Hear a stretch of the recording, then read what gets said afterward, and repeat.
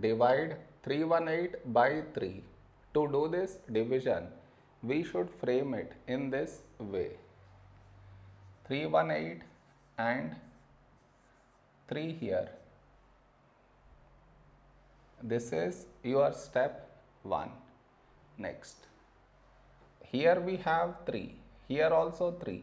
When do we get 3 in 3 table? 3 ones 3. Now we should subtract, we get 0. After this, bring down the beside number, so 1 down. Now here we have 1 and here 3. 1 is smaller than 3.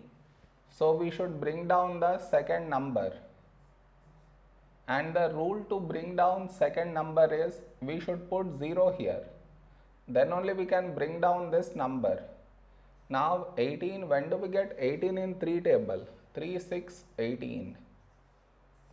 Now we should subtract, we get 0. So this is our remainder and this is our quotient.